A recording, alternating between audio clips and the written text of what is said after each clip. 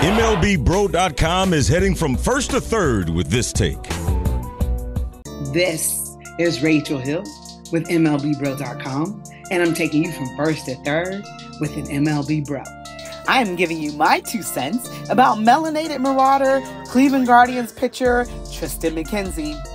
Oh, how he is missed, because the Guardians have had some pitching issues with their starting rotation, and they need Triston back quick, fast, and in a hurry. Cleveland fans were horrified when the announcement came out that he was going to miss 2 weeks with a strained right teres major muscle. Then it turned out to be 6 to 8 weeks. Then it went to the 60-day IL, and that is the best that can be hoped for. There is some positive news, though. A little bit more than a month after going on the IL, Triston McKenzie had a bullpen session at Fenway Park before Cleveland's game against the Red Sox. He threw 20 pitches, all fastballs, and didn't have problems with his delivery.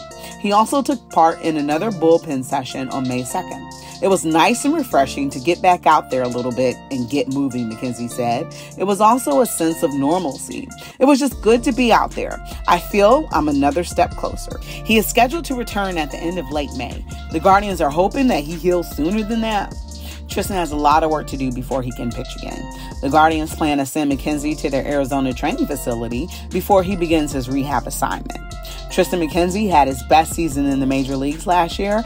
Over a career-high 31 games, he put up an 11-11 record with a 2.96 ERA.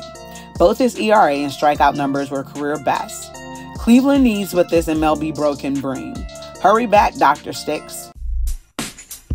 MLBBro.com, covering black and brown major leaguers.